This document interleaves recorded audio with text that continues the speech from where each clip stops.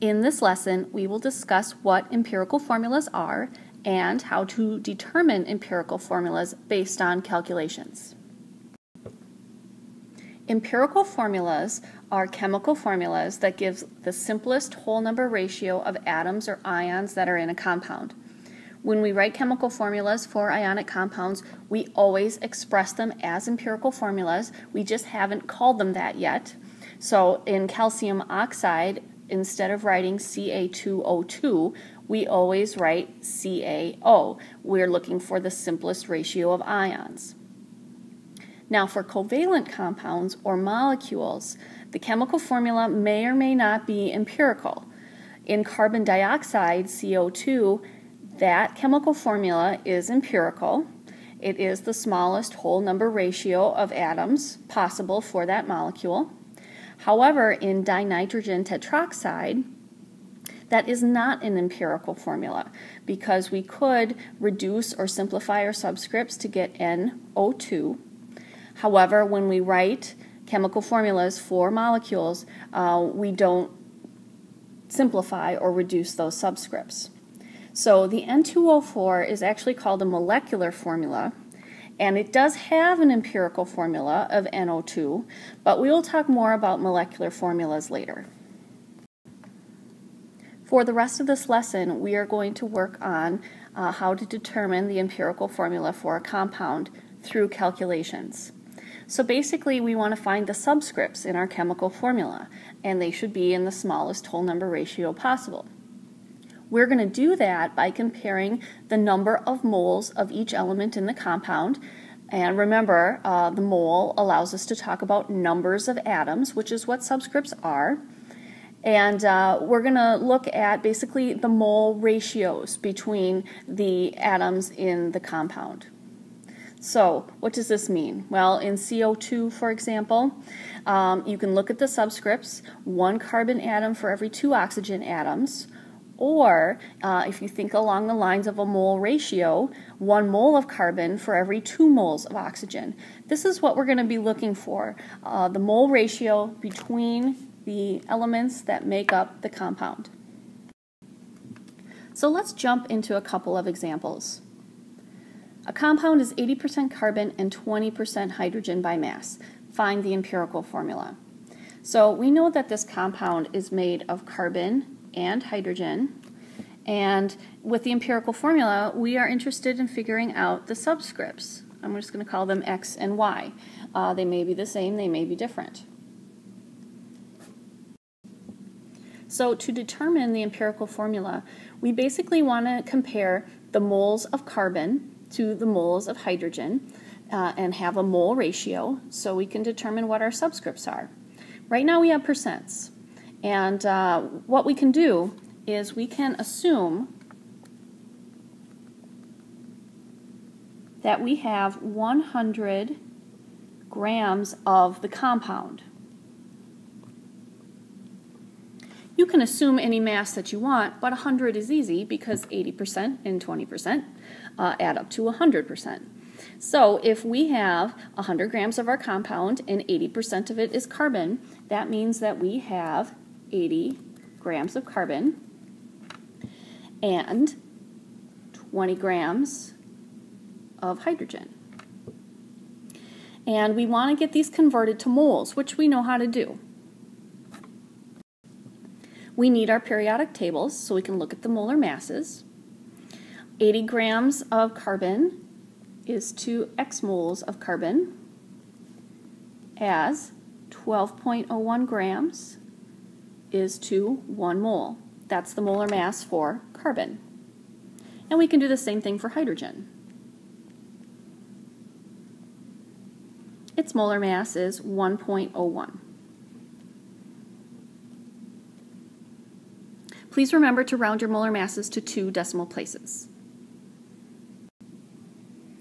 We get 6.66 moles of carbon and 19.8 moles of hydrogen. Now these can't be our subscripts, they're not whole numbers. Our subscripts need to be whole numbers. So this is where the mole ratio comes in. We're going to take the larger number of moles and divide it by the smaller number of moles. That's usually a good strategy to use. And when you divide this out, this should be pretty close to a whole number, give or take a little bit. And basically we end up with a 3-to-1 ratio, 3 hydrogens for every 1 carbon. So now we have some whole numbers that we can use as subscripts, and our chemical formula, our empirical formula, will be C1, but we don't write the ones, H3. And that's our final answer for our empirical formula. In the next one, we have a compound composed of only antimony and oxygen is 83.53% antimony, and we want to find the empirical formula. So, antimony and oxygen are 2 elements in our compound, and we need to figure out the subscripts for the empirical formula. So if the compound is 83.53% antimony, that must mean that the remaining 16.47% is oxygen. Again, if we assume that we have 100 grams of our compound, 83.53 grams is antimony and 16.47 grams is oxygen. Again, we're going to take these masses and convert to moles so we can look at the ratio of the moles of the elements in our compound, and then we can get our subscripts. We get 0.6860 moles of antimony and 1.029 moles of oxygen. We're going to take the larger one and divide by the smaller one to look at our ratio of moles. And when you divide this out, you'll find that it's not really close to a whole number. It's actually about 1.5 to 1. Well, we can only use whole numbers as subscripts. So if we take this ratio and we double it, we get a 3-to-2 ratio. These are numbers that we can use as subscripts. And so our final chemical formula, our empirical formula, is Sb2O3. We had oxygen on the top here and antimony on the bottom. And so the oxygen gets the 3 and the antimony gets the 2. For the next one, eugenol is the major component in oil of cloves.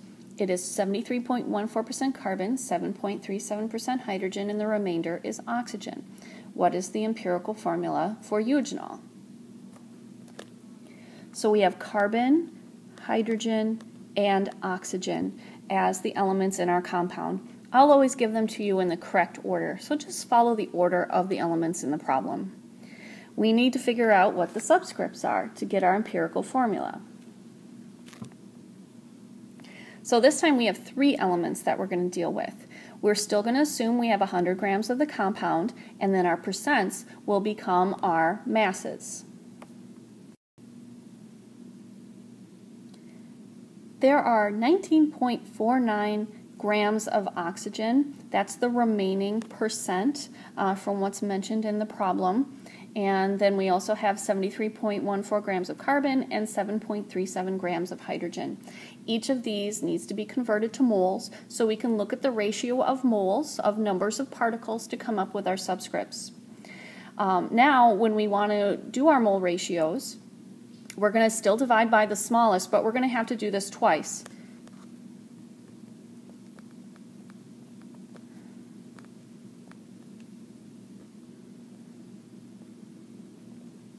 Divide by the moles of oxygen for the carbon and the hydrogen.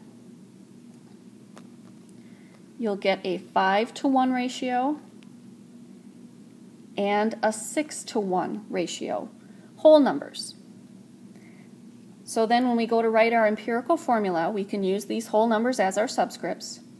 We're going to get C5, because it's 5 carbons for every 1 oxygen, H6, because it's 6 hydrogens for every 1 oxygen, and then just O, and we don't write the 1 as the subscript.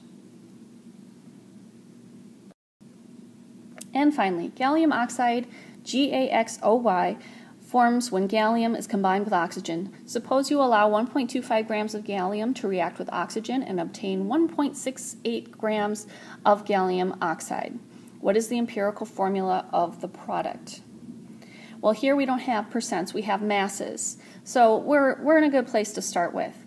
However, we have 1.25 grams of gallium, and then we would also need to find the empirical formula our grams of oxygen. And it's not 1.68 grams. That is the mass of the compound. If we subtract off the mass of the gallium, that actually, though, will give us the mass of the oxygen in the compound.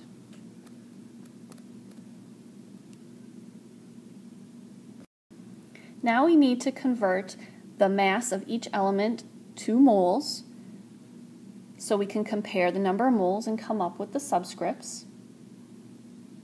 Gallium gives us 0.0179 moles of gallium, and oxygen gives us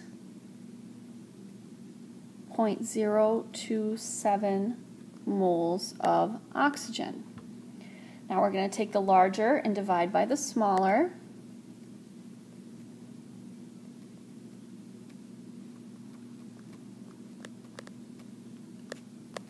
That does not give us a whole number ratio. It's a 1.5 to 1 ratio again. So we're going to double that to give us a whole number ratio, 3 to 2. And it's 3 oxygens for every 2 galliums. So Ga2O3 is our empirical formula. Now you hopefully know how to determine an empirical formula through calculations. If not, please go back and rewatch this video.